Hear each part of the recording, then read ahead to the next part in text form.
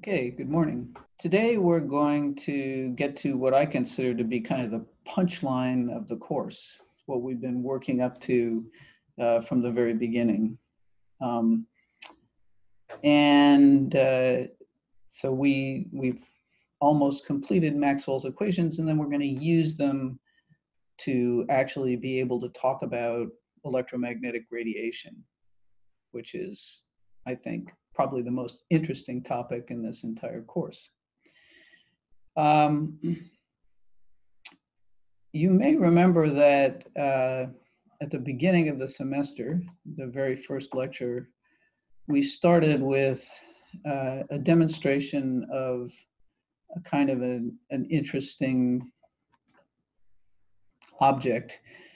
It was a transmitter, a little antenna that actually allowed us to light a light bulb that was just connected to two wires. It wasn't connected to anything else. So let me remind you of this by just showing you a clip from the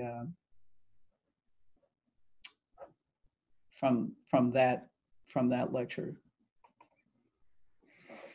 Okay, so here's a video of this lecture. This device here is an antenna. The thing I'm holding is a light bulb in a socket that's just connected to two wires and not anything else. So let's look at this for just a minute. If I hold the light bulb here, you may be able to see that it's actually lighting, even though we're not connecting it to anything. Now there's a sort of a more macho version of the same thing. It's just, this is harder to understand. It is a light bulb connected to two metal rods. Okay, so it's not lighting either by itself, but it's just a little brighter. And if we put it here, there we go. If we put it here, we see that it actually does light up, even though it's not connected to anything. And that's not because there's something magic in that box, because that's true of this, there we go, this light bulb also. But if we rotate it 90 degrees, it goes out.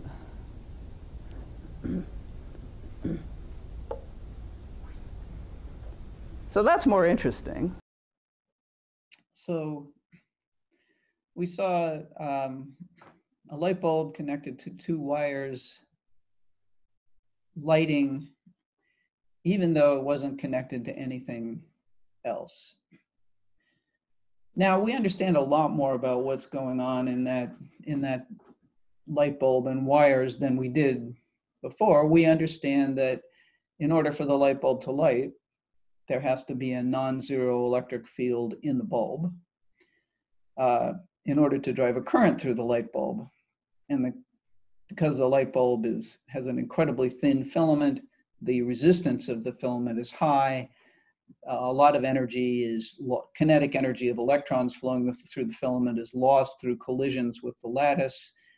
The lattice gets very hot and vibrates and emits photons in the visible range that you can actually see. So we know there has to be a non-zero electric field there, but it's a little unclear still how we could make an electric field there without attaching that light bulb to some sort of power source, a battery. However, we're on the edge of understanding what's happening there. We're on the edge of being able to understand where that electric field is coming from and then how it's produced. So that's the goal for today. We do know already that a time-varying magnetic field can be responsible for an electric field, but that's a curly electric field, and we certainly didn't have any loop for current to go around because the two ends of the wires connected to the light bulb were just hanging there. They weren't actually connected to each other or anything. So it's not quite as simple as that. And so our goal for today is to talk about electromagnetic radiation and a possible source of the electric field that drives the current in that device. So that's today's goal. So I'm going to switch cameras here because I want to be able to write on the screen. So let's review where we've gotten to in our understanding of patterns of field and sources of fields. So we've seen that there are different kinds of fields. There's electric fields and magnetic fields. The field has effects on, it affects other things, and it's made by some source. So electric fields, we knew, affect other charges, and the source is some charge, but we also know that it's also possible now that we could have a time-varying magnetic field that could make that electric field. And likewise, we have magnetic fields. A magnetic field affects other moving charges. A source is a moving charge. And by symmetry, we might guess that it's also possible that a time-varying electric field might actually produce a magnetic field or be associated with a magnetic field. And that turns out to be correct. And we can see kind of that it has to be true with the following sort of thought example. So let's consider a wire that has current flowing through it. We have a conventional current I flowing that way. There's a capacitor, which is initially uncharged, and then more wire.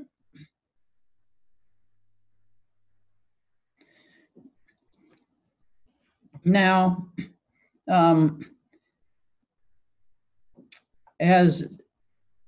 as the current flows, the capacitor charges. So charge builds up in the capacitor, changing the current through the wire. Now, at any instant, we know that this current in the wire makes a magnetic field that curls around the wire, so that, let's see, for a current, for a location on top of the wire, the magnetic field would be out of the screen. Let's make that a little darker. Out of the screen. For a location underneath the wire, the magnetic field would be into the screen. And we'd have, in fact, this sort of pattern of curly pattern of magnetic field around the wire.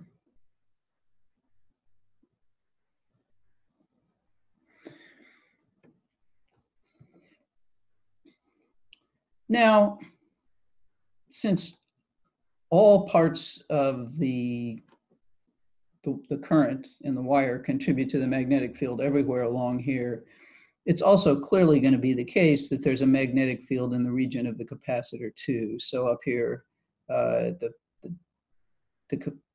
even within the capacitor, just outside the capacitor, there's certainly going to be a magnetic field out, and down here there's going to be a magnetic field in, because we have this current all the way along the wire. However, we have a problem with our current formulation of Ampere's law here, because if we draw an Ampere's law path around the wire here,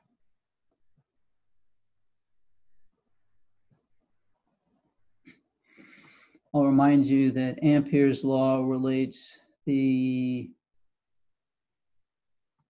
dot product of the magnetic field around a closed loop to the current passing through the loop.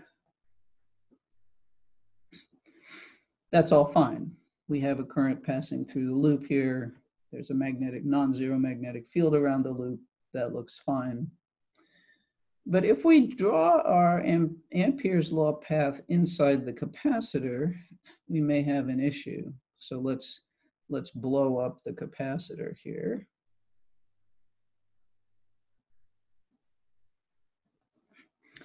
And now suppose we drew our Ampere's law path in a circle here.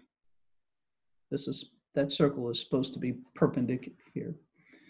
Circle is supposed to look like it's coming out of the page, and okay, so we draw our Ampere's path here.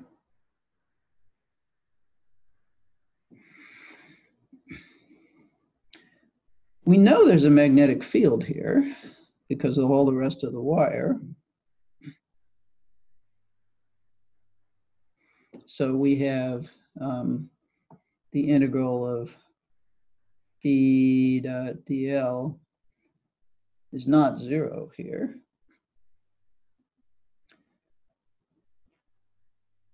But there is no current.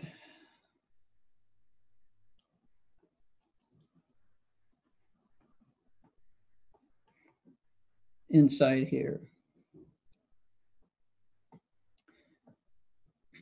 And it was James Clerk Maxwell, a Scots physicist, who said, well, I know about Faraday's law, and I know that a time-varying magnetic field can be associated with an electric field.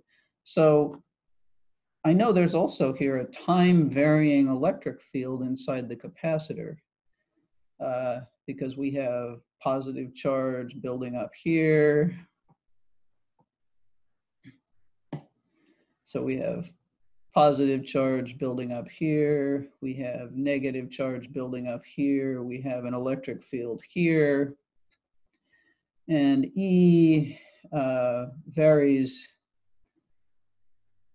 with time because as charge builds up on the capacitor because of this current flowing, then the field gets stronger. So Maxwell suggested that we should change Ampere's law so that instead of just saying the sum of B dot dl around a closed loop was equal to mu naught times the current through the loop, he felt that we should have a term that was related to the change of the electric flux within this loop. So we have a rate of change of the electric flux inside the loop, and it turns out there that we need a factor epsilon 0 in front of that. So this is the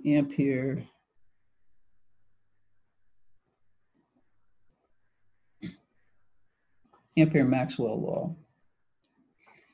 So time varying E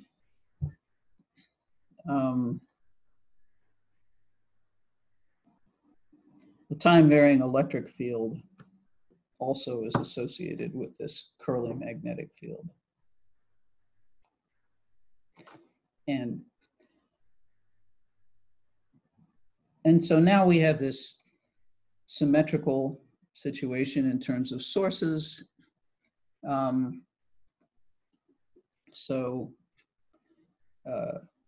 We can actually make our table here a little bit better. And so we finally are in a position to write down all of Maxwell's equations.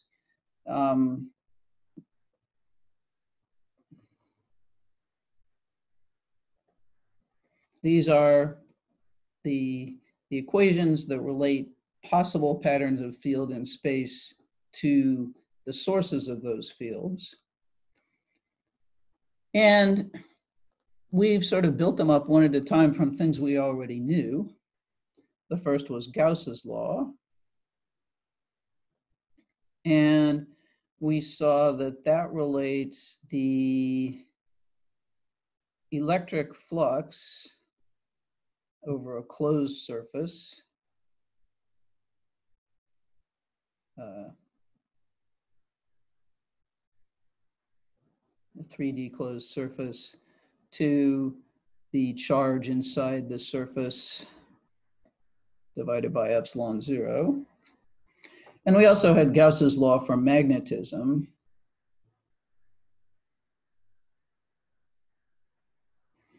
which says that if we add up the magnetic flux over a closed surface, we shouldn't find any magnetic monopoles inside. As far as we know, there aren't any. So no magnetic monopoles, no north poles without south poles. Whereas we have electric monopoles, those are just positive and negative charges.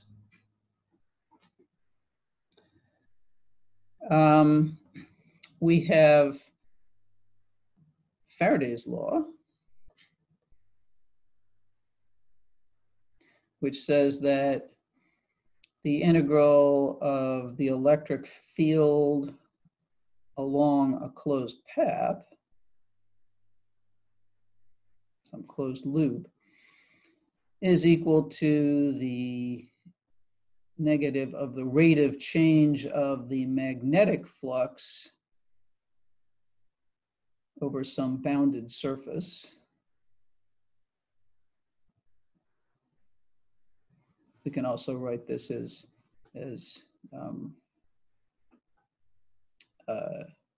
this is going to be the EMF, because the integral of the integral of any Coulomb field, any field made by charges around a closed path, is 0, and what's left is the integral of this non-Coulomb field around the closed path, and that's the EMF is equal to the rate of change of magnetic flux. And then we have the Ampere-Maxwell law, which we just saw.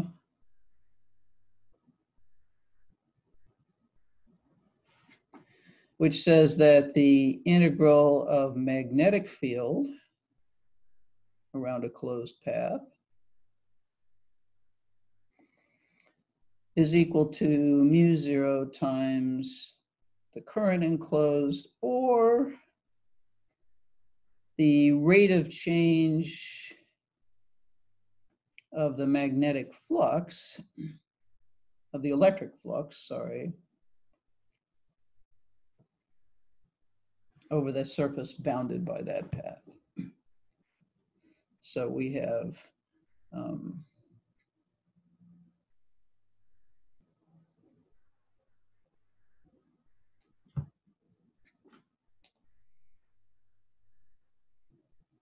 okay, so there's a certain symmetry here. We have a time-varying magnetic field, basically, that has associated with an electric field. We have a time-varying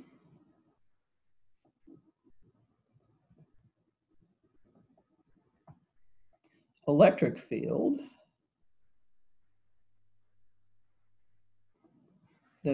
that's associated with a magnetic field.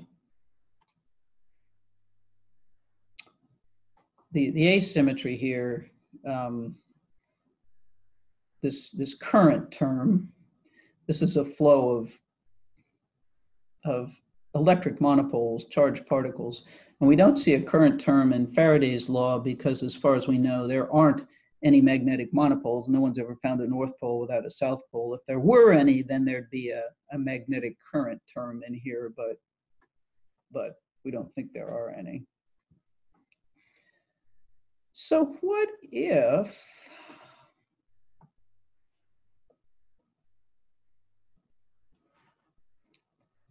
we had a time-varying magnetic field that varied with time in such a way that it made an electric field that's also time-varying. So now we'd have a time-varying electric field that makes a magnetic field, but if that magnetic field is time-varying, then we have a dV/dt, which makes an electric field. So we have this time-varying electric field that made a time-varying magnetic field that makes a time-varying electric field that makes a time-varying magnetic field. We wouldn't even need any charges.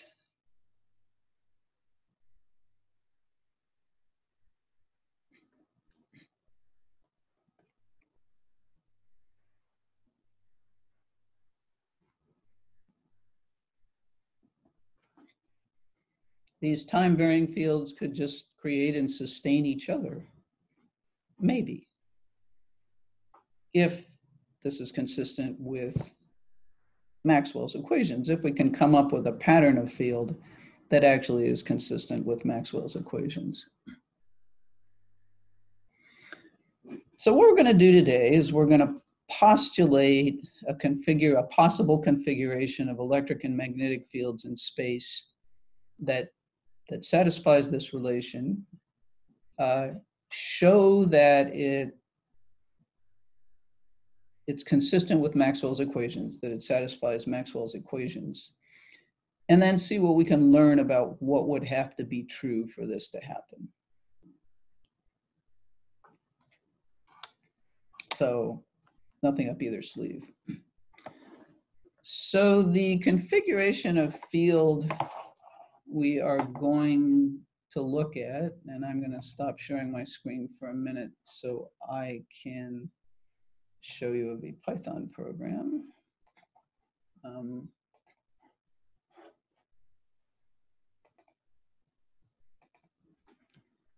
Right. This is one of the demo programs from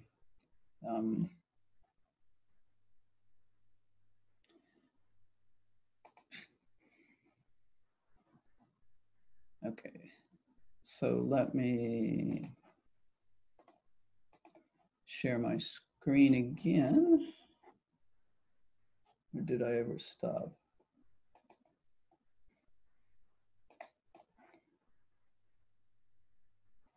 Okay, I want to share this.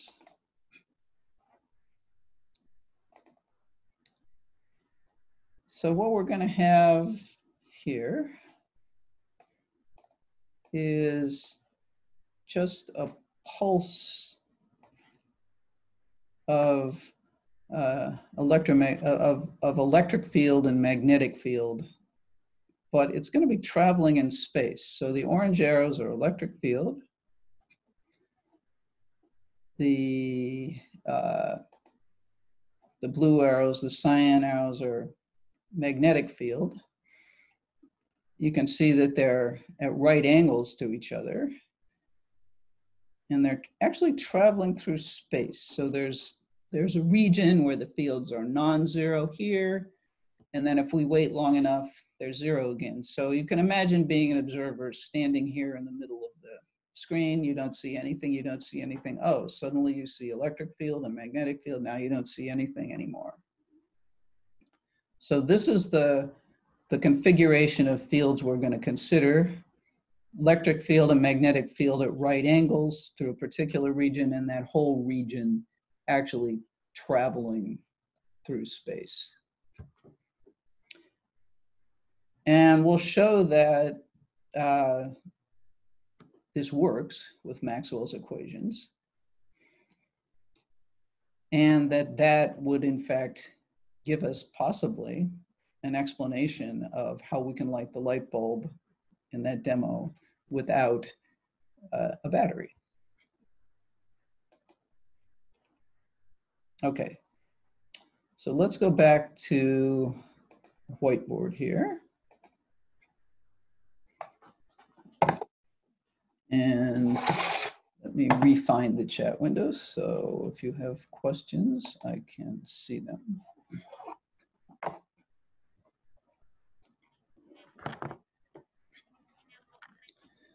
Okay, so here's what we're going to do. We're going to consider this pulse traveling through space. It's a slab, a sort of 3D slab of space, rectangular slab of space. We have in this region electric field pointing up. We have magnetic field pointing out toward us, and this whole thing is moving to the right with speed v. And so if you're an observer and you stand here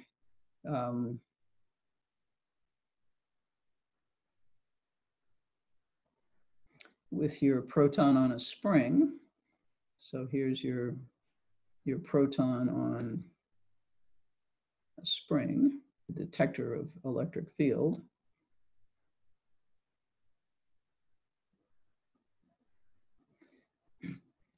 And you wait for this thing to go by, and you plot here electric field that you observe versus time. What you'd see is nothing, nothing, nothing, nothing, and then you'd see electric field in the plus y direction, so we'll call this E sub y. And then after the pulse has gone by, you wouldn't see anything. Or if you were observing magnetic field, you'd see this would be a V sub z, wouldn't it? So V sub z. If you were observing magnetic field, you'd see nothing, nothing, nothing, and then you'd see pulse. Okay.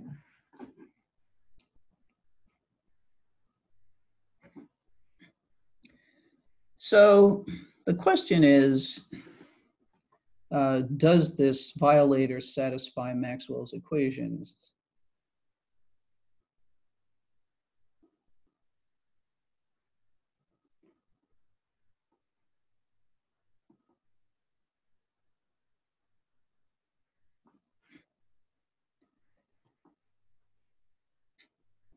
So let's just take them one at a time and we'll see. So for Gauss's law, Gauss's law, we'll draw our surface, Gaussian surface, entirely within this region of space here. So we've got electric field that's pointing up everywhere.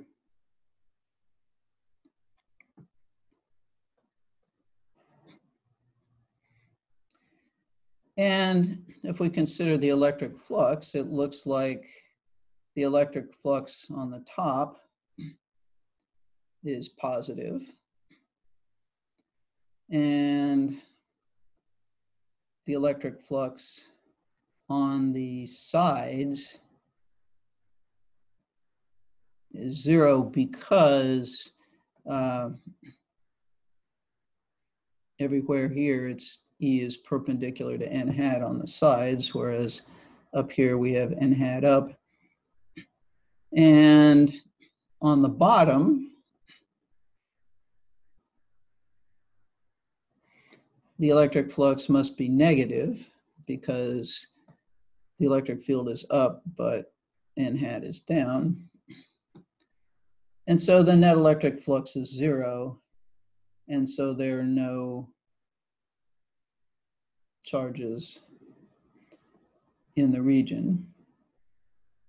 And that's good because that's what we postulated, right?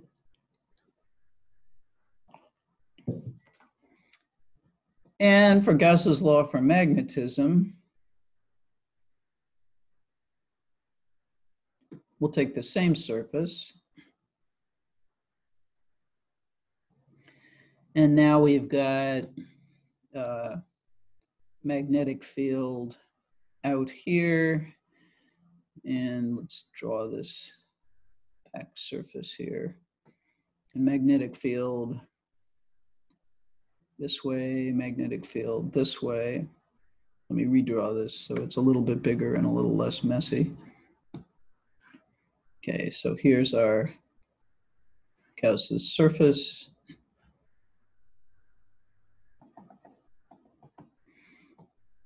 In the front, we have magnetic field out.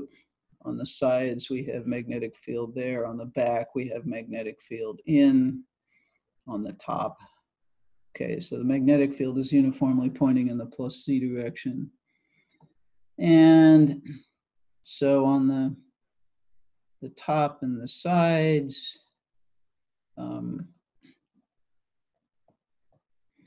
we have zero flux. On the front, we have positive flux. On the back, we have negative flux. So we have phi front is greater than 0 plus top, and the sides is equal to 0, and then the back we have negative flux, so that's 0, so no magnetic monopoles. And that's good because we're not postulating any. So now we have to look at Faraday's law. And for Faraday's law, what we're going to do is this. We're going to take our region of space here.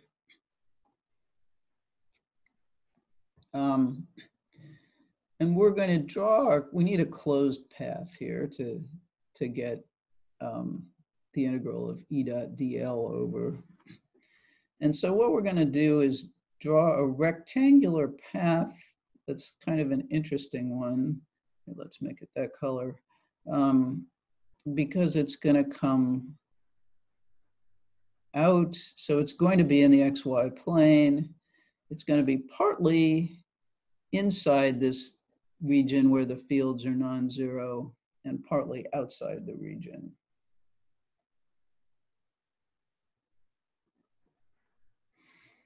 And so what we want to do is look at the integral of E dot dl around this and relate it to the rate of change of magnetic flux over this path. So for Faraday's law,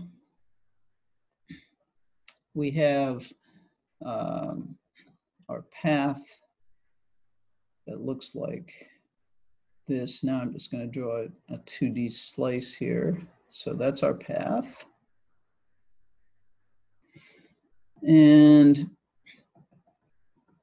here's our region with non-zero fields.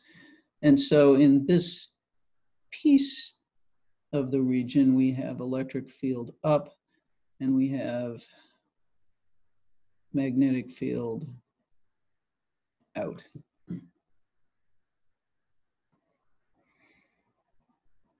And so what we want to do here is we want to take the integral of E dot dl around the path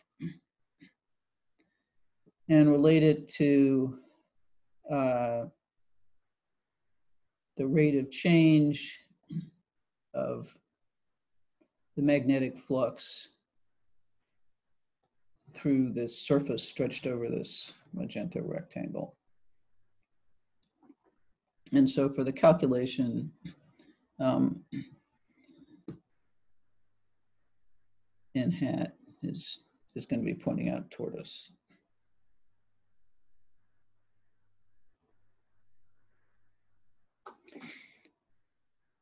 However, to get a rate of change, we actually need to look at two instants here. So here's our first instant. Let me move this up out of the way a little bit so I can redraw it a moment later. So this is time t equals 1. And to get change, we're going to have to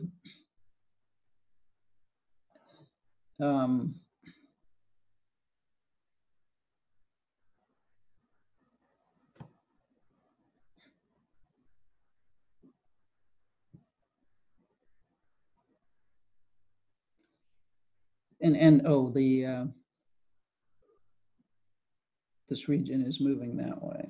So at time t equals 1, we're here. At time t equals 2, here's our path. But now this region of non-zero field has actually moved a little farther to the right. So before, it only went to here, but now it goes to here. So now we have this non-zero electric field, we have magnetic field, and we have this new piece of the region here that has new piece with non-zero flux.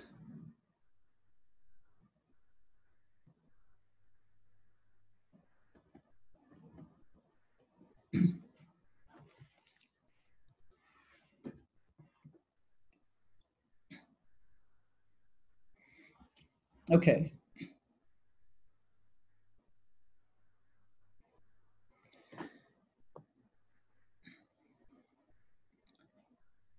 So let's see if we can figure out the rate of change of magnetic flux here. So we want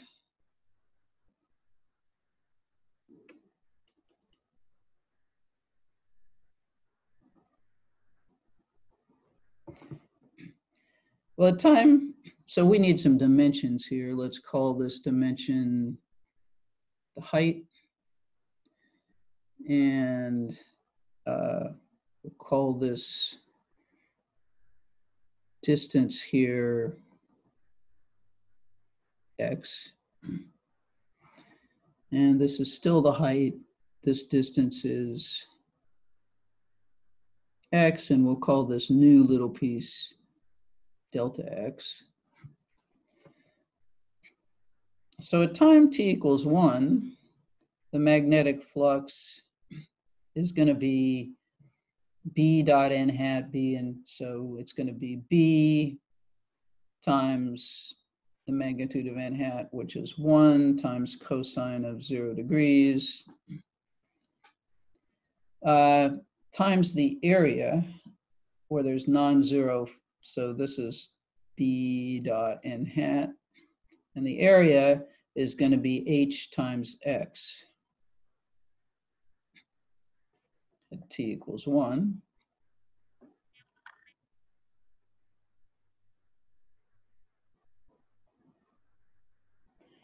Yeah, so the Faraday path is, remember, it's a path. So a path is inherently a 2D thing, right? So what we did is, here's our 3D region of space up here. And what we did is decide to form a wire into a rectangle, an imaginary wire. And so we have this basically 2D figure, and it's slid in, it's oriented in such a way that the path is in the XY plane. And the path is remaining still. So we put our path into space, and it's remaining still. And what's happening is, since this region of non-zero field is moving, the region of non-zero field slides along into the region where our path is drawn. So that's what Hendrik said is right. And so in fact, it's a 2D slice of the world, and the box in which there is non-zero field is kind of moving on to the path. Is that semi-clear?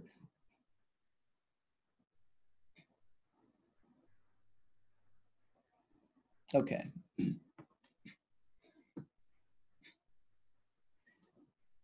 All right. So we got the flux at times t equals 1. We can get the magnetic flux at times t equals 2 because it's still going to be b times the magnitude of n hat, which is 1, times the cosine of 0 degrees.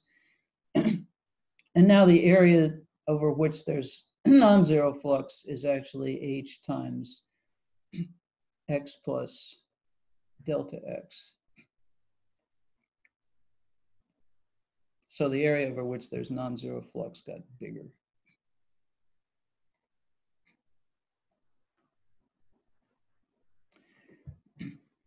So the change in magnetic flux over delta t is going to be equal to final minus initial flux. So we have b times h, b times h times x plus delta x minus b times h times x over delta t, which just gives us a b h delta x over delta t. But this delta x over delta t, that's just v, the speed. So we can write this as bhv. So the right-hand side of our Faraday's law equation is equal to rate of change of the magnetic flux.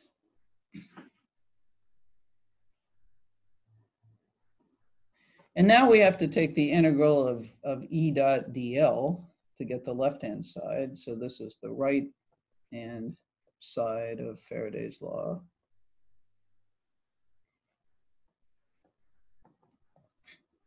The integral of E dot dl. Well, let's look at our path here. Along this left side, we're going to go well,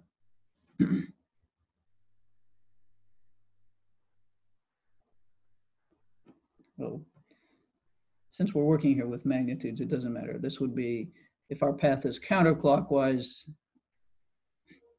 this would be a minus E times H. So this is the left edge.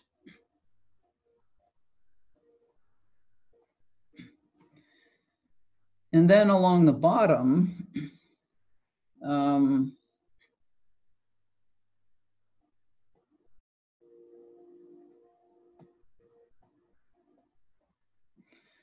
we have E is perpendicular to dl. So E dot dl is 0 because here in our diagram we have E pointing up, but dl going that way. So it's 0. On the right side, the right edge,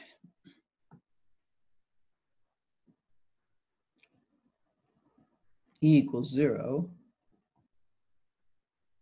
So that's a 0. And on the top, we have, again, we've got E up and dl to the left. So we have a 0. Whoops.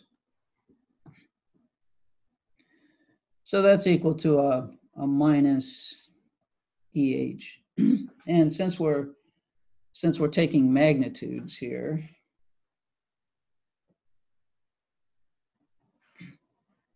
then we can set EH is equal to BHV.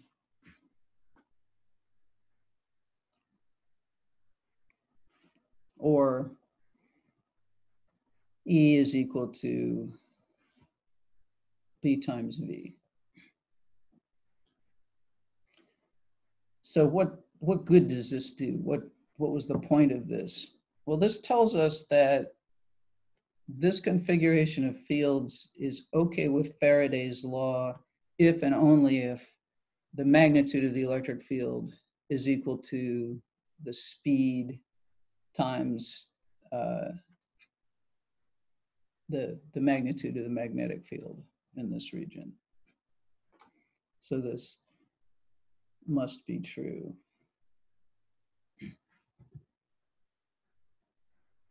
Questions about that?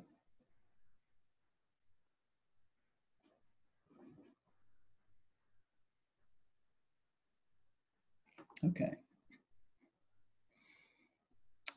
So we have one more equation to worry about. We have Ampere-Maxwell.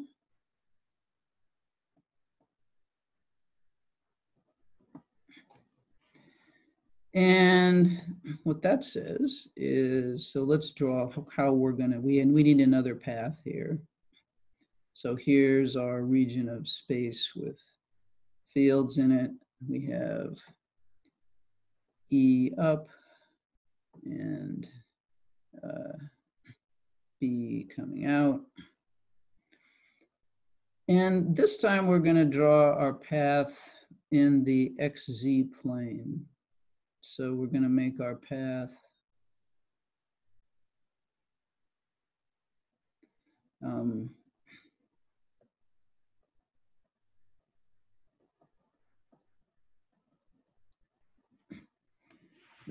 the plane of the path is perpendicular to the electric field here. And the magnetic field is in the path. Right, yeah, this is the standard units of E and B. So this is whatever unit system you're using. It's in this case, it's SI units, yep. So now notice that this is only true, we've decided this has to be true if what we've got is this slab, this region of non-zero field moving to the right with constant V, okay? So if that's true, if we had such a region, that would be okay as long as the magnitude of E is equal to the magnitude of B times the speed of traveling.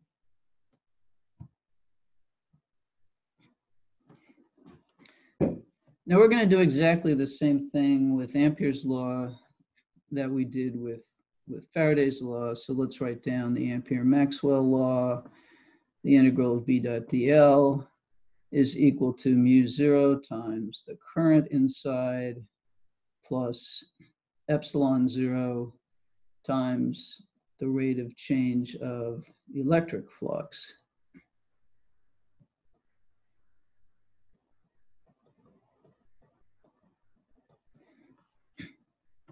So I'm going to redraw this path as if we were sitting up here on the plus y-axis looking down. So from the viewpoint of somewhere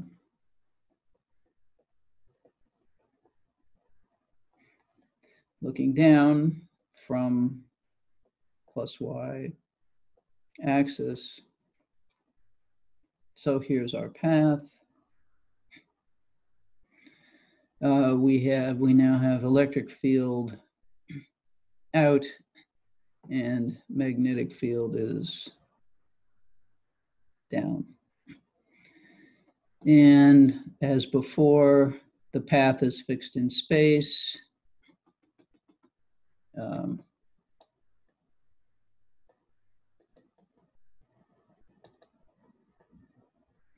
But the region of field is traveling to the right at this same speed v. So I've just redrawn it from a different perspective here. And then, so we still have the same, we're going to have the same dimensions here. This can be h, this can be x. And then it's some slightly later time. We have an H. This region of non-zero field has moved a little bit to the right. So before we had,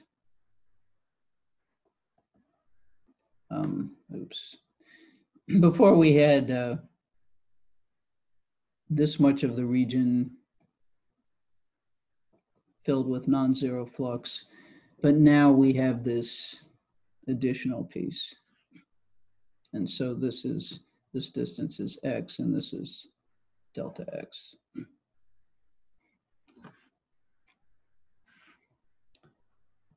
Okay, so the right-hand side, the rate of change of electric flux. At time t equals 1, we have, so this is t equals 1. The electric flux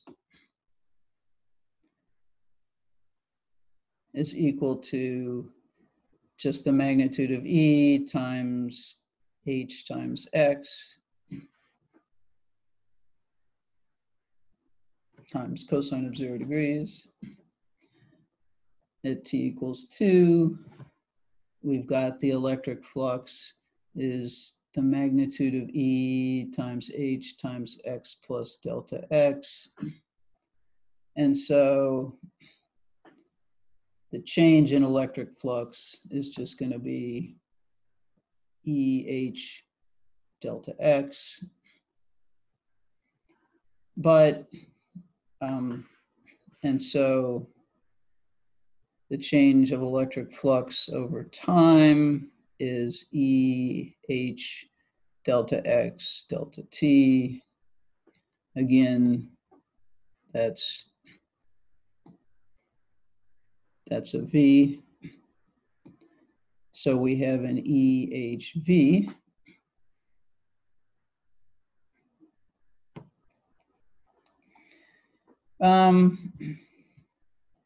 And so the right-hand side is going to give us mu 0, epsilon 0, EHV. Now the left-hand side is just the integral of B dot dl around this rectangle.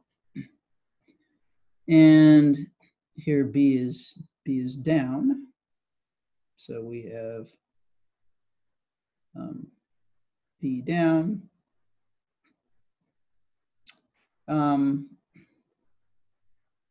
So that's going to be on the left, it's just going to be B times H. So that's this left side here. On the bottom here, B is down, but dl is that way. So the flux is going to be 0. Sorry, not flux, B dot dl.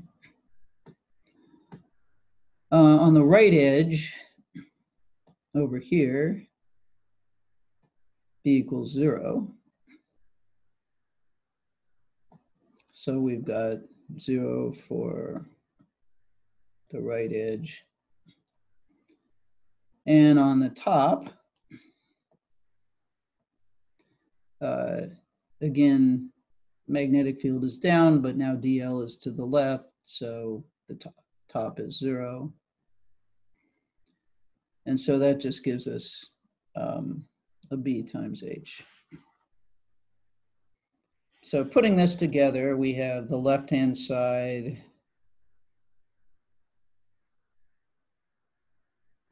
we have BH equals E is equal to mu 0 epsilon 0 EHV, and some H's cancel. And so we find that B is, therefore we get B is equal to mu 0 epsilon 0 EV.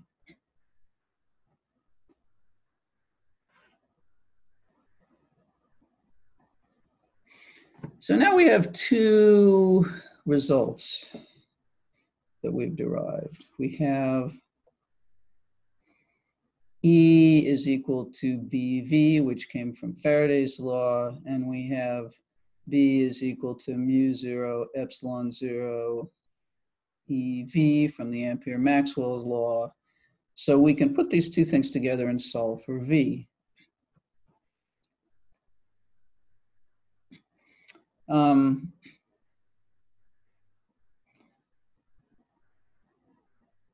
So we can, since E is equal to BV, we can just substitute that in here.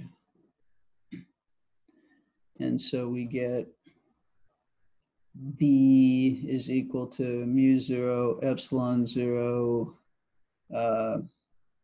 BV times V.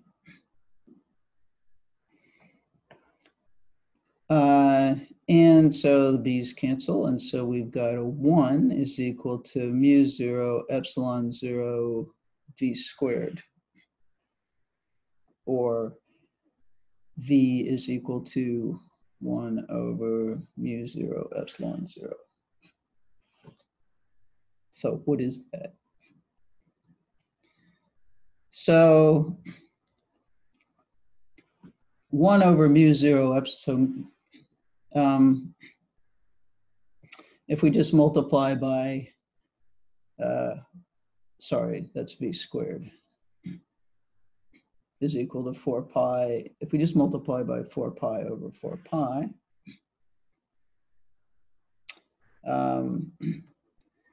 then we get V is going to be the square root of 4 pi over mu 0 times 1 over 4 pi epsilon 0. And that's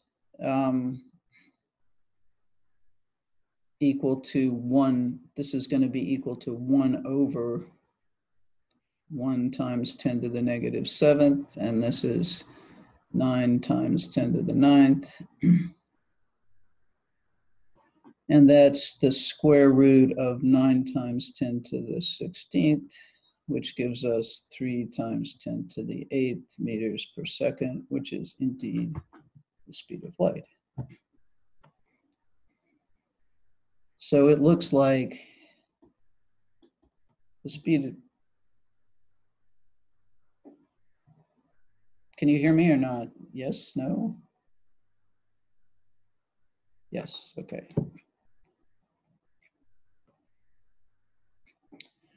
So it looks like for this to work, for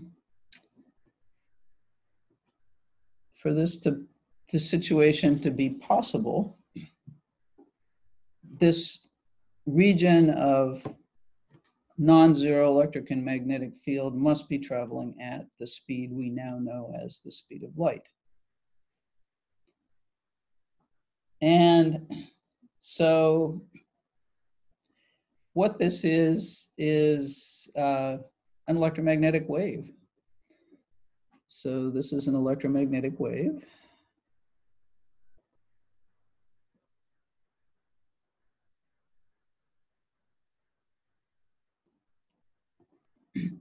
And in this electromagnetic wave, we find that the electric field, therefore, must be equal to, in magnitude, to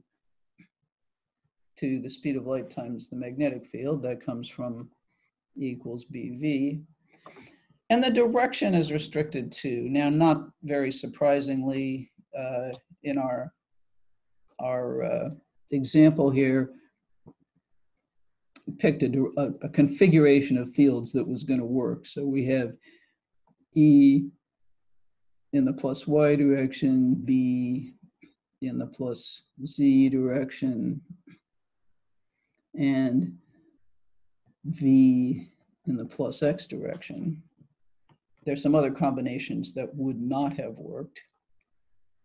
And more generally, we find that the direction of motion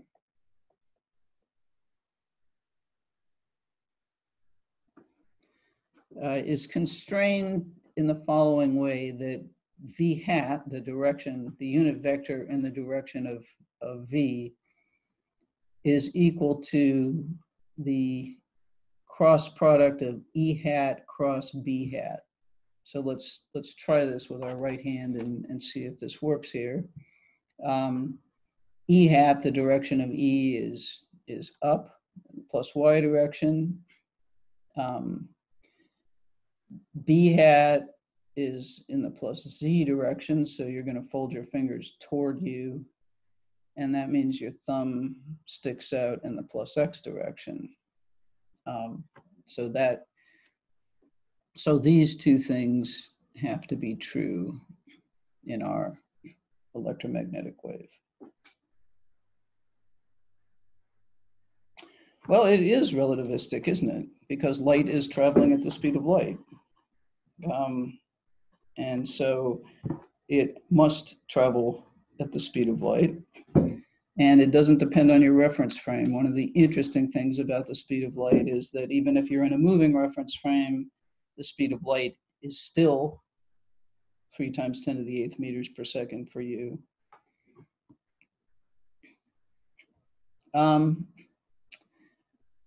So let's actually try thinking through a question here.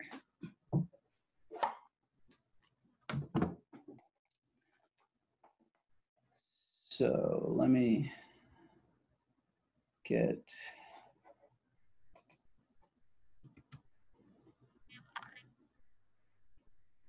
this question.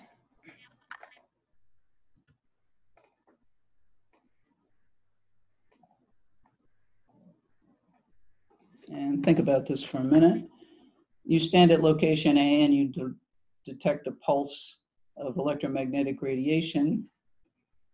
In the pulse, the electric field is in the negative X direction, and then the magnetic field is in the negative Z direction.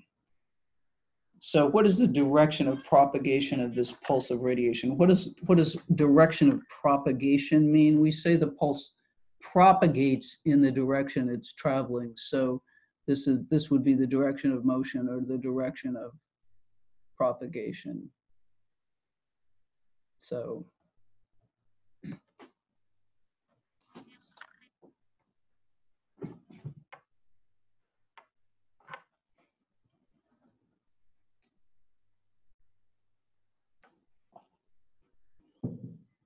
okay, so I want more than 4 answers.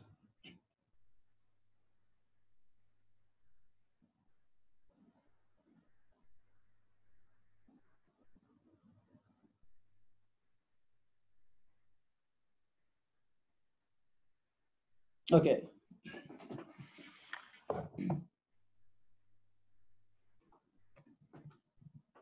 So everybody says minus y, so let's see, we have, this would have to be negative x cross negative z, thumb down. So indeed, negative y is correct. So very good. What about if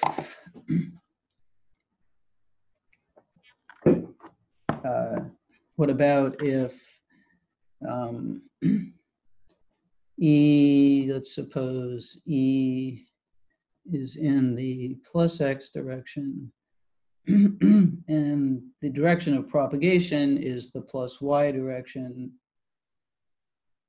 What's the direction of magnetic field here?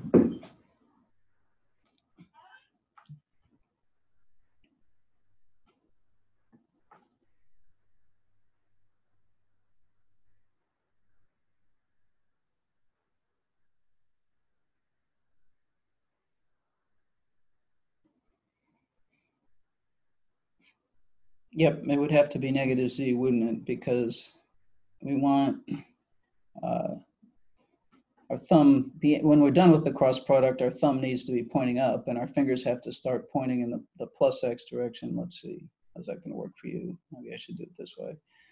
And so our fingers have to curl toward the negative Z direction.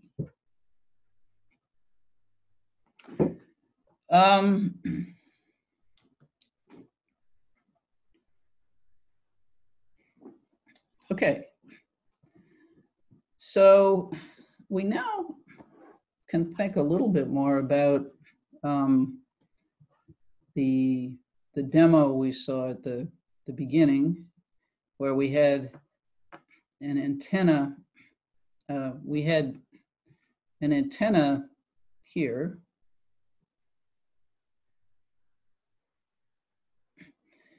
and we had a light bulb here. And if somehow electromagnetic radiation were traveling from the antenna to this light bulb, then, and we definitely need an electric field that's going either this way or that way to drive a current through the light bulb. It must be that the magnetic field was either in this radiation into or out of the page.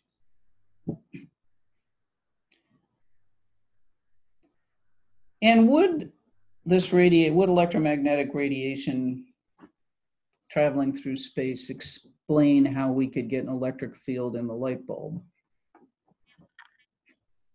Well, yes and no. Because suppose we had kind of a big electric field to the left, say. Electrons would flow that way and pile up at the end of the wire and stop, and so the current would stop and the bulb would go out. And so we would need something a little more complicated than just that single pulse of radiation that we saw to make that happen. But in fact, there are other configurations that would work. So for example, if we had a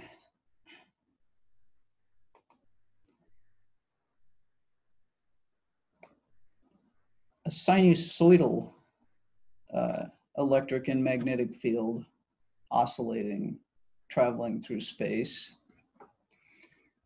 the electric field would go first one way and then another, and one way and then another. And the magnetic field would also be changing directions, even though the field is traveling here to the right. Well, waves are waves, so a wave, a sinusoidal wave is a sinusoidal wave, right? And so if we had an electromagnetic wave that oscillated sinusoidally, it's going to have a lot in common with a sound wave, which is pulses of compressed and rarefied air. So sinusoidal, yeah, so it does indeed.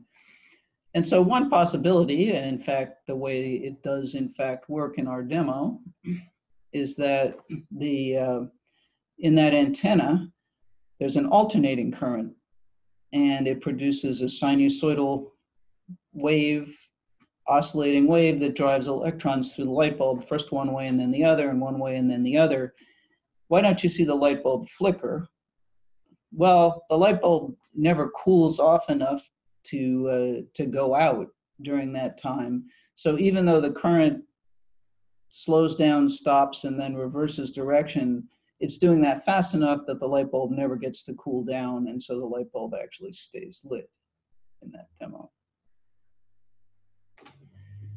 Now, the big remaining question here is how do we actually produce? How can this electromagnetic radiation be produced? What is the source of the electromagnetic radiation? And that will be our topic for next time. We'll talk about so next time we'll talk about where this how we could start such a wave going, and so how do you know if a given pattern is valid or not? Well, a given pattern has to satisfy Maxwell's equations, but we found that a pattern satisfies Maxwell's equations if it's traveling through space in a particular direction, and E and V are perpendicular to each other and also perpendicular to the direction of propagation, in the sense that E cross B has to be in the direction of V. Yep. And has to be, the speed has to be the speed of light, and the magnitude of the electric field has to be C times the magnitude of the magnetic field. So if all those things are true, which is what we derive from Maxwell's equations, then it works. Whereas if you have a pattern where E cross B is in some direction other than the direction you think the pulse is propagating, then it's not valid. So next time we will look at how we can produce such a pulse. And you may be guessing that, since we've hinted at it in the past, it might be accelerated charges, and that's correct. So we'll see that next time. Okay, thanks everyone. This afternoon we'll do some other things with Faraday's law and a little more application of Faraday's law, and we'll also do a couple things with electromagnetic radiation. So see you later.